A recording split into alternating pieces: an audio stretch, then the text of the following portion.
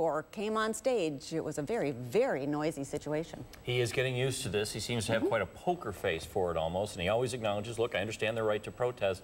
Other officials on stage, though, I was watching the video there, how did they react? I know Tom Barrett is a political foe, and I'm not putting words in his mouth, I'm just watching that tape. He seemed almost uncomfortable with it as well. Yeah, he did.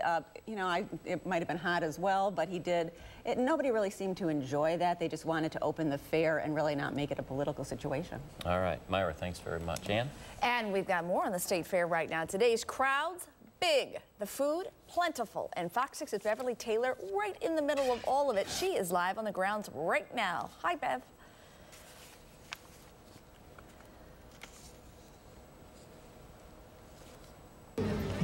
Opening day is a chance for many traditions to be realized. State Fair is known for many things, and the giant slide is certainly one of them. What's the problem?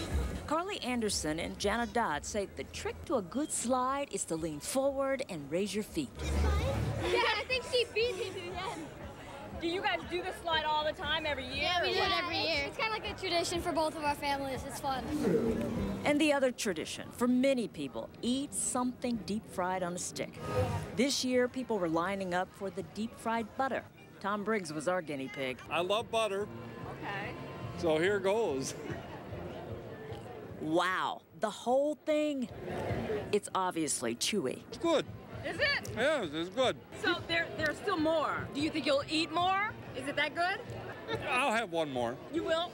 But I have a cholesterol problem. The only time I would ever eat this is at the state fair. Someone steered us to this man's back. What does this look like to you? Bunny. A bunny. Do you see it? And speaking of animals, there are plenty to see at the fair. You can pay $1 to slide in this pig, or go to the swine house and see one, a big one, for free. He ate his food. He ate his food? Why? Because he was hungry. Yep. Now, one bit of unplanned excitement did take place not long ago. I want to take you up to the Sky Glider.